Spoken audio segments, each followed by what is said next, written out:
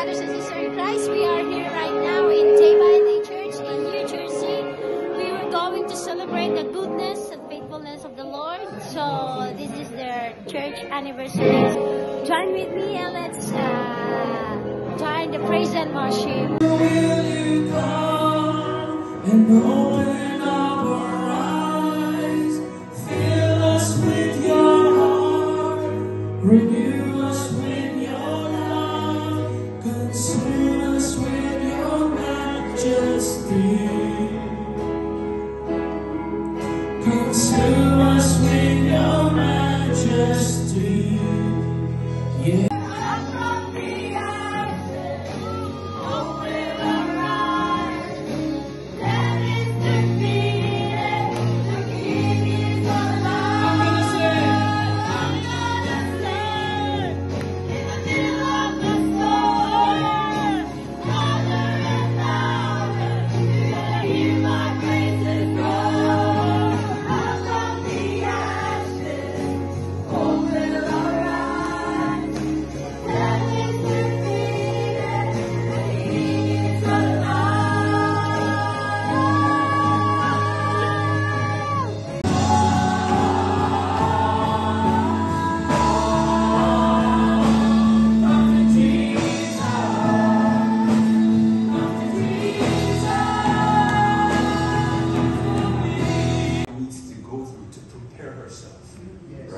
As well as there's a task.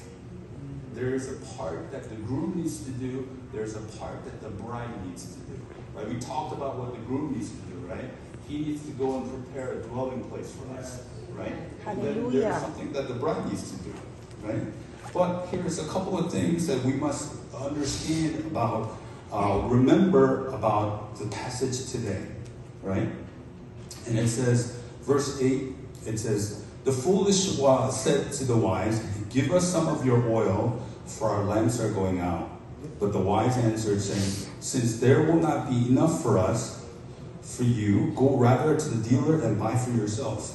Right? So, the foolish bride says that, hey, give us some of your oil. Right? But they get refused. They said, I don't think so. Right? At first it sounds like that, hey, that's not nice. Sharing is caring. That's true. But what this is referring to is that our faith, our passion for Christ, right? It's not something that I can just give to somebody. You either have it or you don't, right? I cannot just give you my faith. I cannot give you my passion for Christ. I can't give you my desire. You have to go figure that out on your own. Right? And God has also given us our talent and gifting for every single individual. That is something that you devote to Christ on your own. I cannot give somebody my talent. I can't I can't do that. It doesn't work that way. Right? So more importantly, why is it that these 5 foolish virgins could not go into the wedding feast? Right? It says, verse 11 and 12, it says, after the other virgins came also saying, Lord, Lord, open to us. But he answered, truly I say to you, I do not know you. Okay?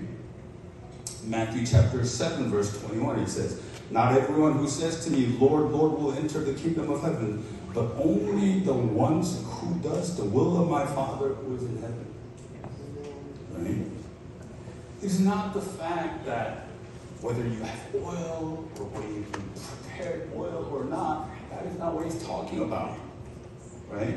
What Jesus is referring to is that, are you interested in me returning? If you are truly the bride, that's what you're looking forward to. Oh my God, I can't stop thinking about my groom. We are betrothed to each other. We belong to each other. If you truly believe that, then you're just going to be looking forward to that day. Oh, I miss him so much. When is he coming back? What can I do? He is coming back. But if you are saying that, oh, he's delayed, God knows when he's coming, So I'll just go about my business. You know, I'll just go party with my girls and, you know, that's what he's talking about. Right? Having the form of godliness but denying its power. We might be having religious outer appearance of being holy and righteous and stuff like that, but deep down inside, God looks into our heart. Amen. Amen. And in Revelation chapter 19, verse 7, it says this, "Let us rejoice and be glad and give him glory, for the wedding of the Lamb has come, and his bride has made herself ready." There you go. Yes. So the question is, how does the bride make herself ready? Right? Here's the thing. There is a time and a place for things. Right? When the groom appeared, the ones who were ready, who were preparing, went in. Right? Yes. It says here, but the wise said, "Since there will not be enough for us, go rather to the dealer and buy for yourself." Right? And while they were going to buy, the bridegroom came, and those who were ready went with him to the wedding feast, and the door was shut. So it's kind of like those foolish brides were like, they didn't care about the wedding.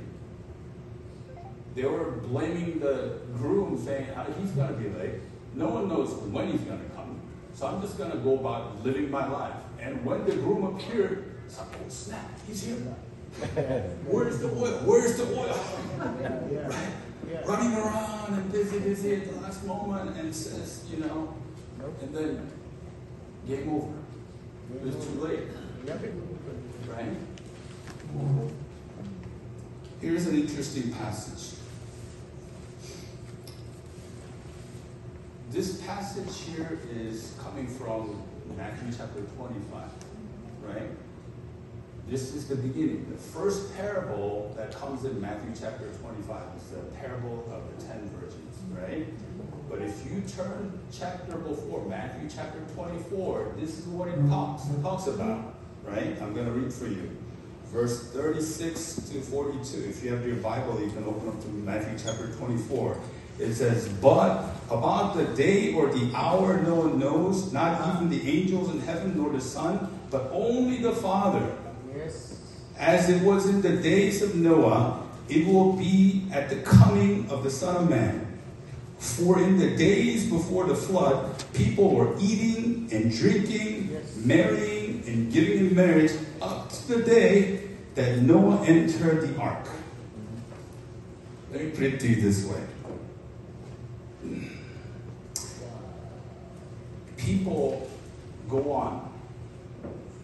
I hear out of church leaders, pastors, talk about, we're living in end times. Look at what's happening around us. Even the people in this world think that, oh my God, look at what's happening. The end must be coming. Right? But the important thing is not about whether we're living in end times or whatever is happening. Even this world, secular world, has fascination with the end of the world. There are tons of post-apocalyptic movies out there. They have some definition of what will happen after this apocalypse, right? Even within the church, the pastor might say, we're living in end times. Christ is coming back soon. But you must listen to the conclusion that they have. So, okay, end is coming, Christ is returning, then what must we do? How must we live? Right?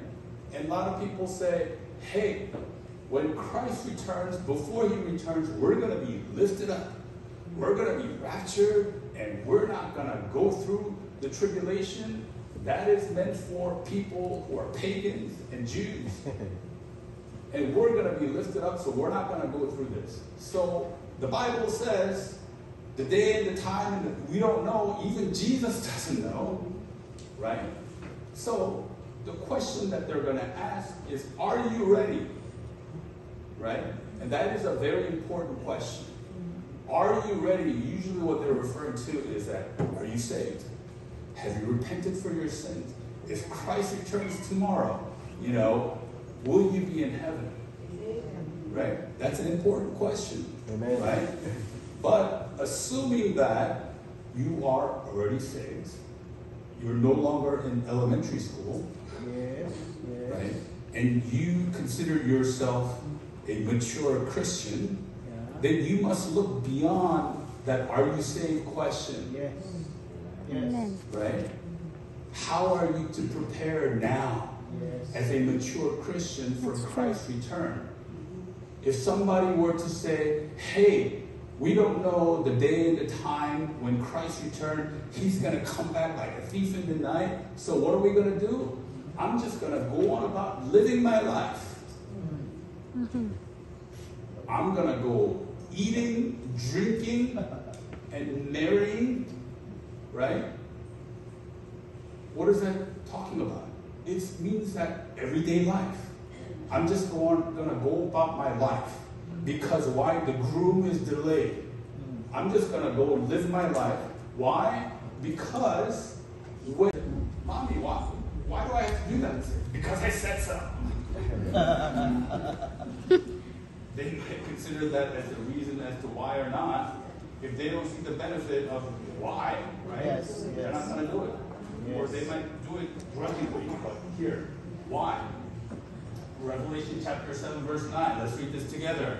After this, I looked, and there before me was a great multitude that no one could count, from every nation, tribe, people, and language, standing before the throne, before the Lamb. They were wearing white robes and holding palm branches in their hands, and they cried out with a loud voice, "Salvation belongs to God, who sits on the throne and the Lamb." This is the vision of God. Amen.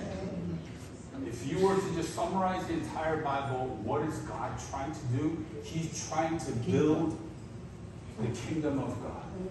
This was the case from the very beginning in Genesis chapter 1. Yes. Right? In the Old Testament, New Testament, that's what he was doing. He was trying to build the kingdom of God. Amen. Right? Amen. And then here, let's take a look here. Once we do this, right, it is because of the vision of God. That is what God desires from his creation. Right? And why? Yeah. From our perspective, because this is our responsibility as a bride. Yes. Right? It is not that we have to do this to enter into the kingdom of heaven, Uh-huh. but we do this because we love Christ. Amen. Amen. Because we are betrothed to Christ, because we belong to Christ, because we love Jesus, Amen. we do this as a response to the love that Christ has given us. And this is why. Thank you, Lord. Okay? Thank If you. this is not motivation for you, then you're not the bride of Christ. Yes. Okay? Yes. All right. Then the question is, how will we accomplish the Great Commission?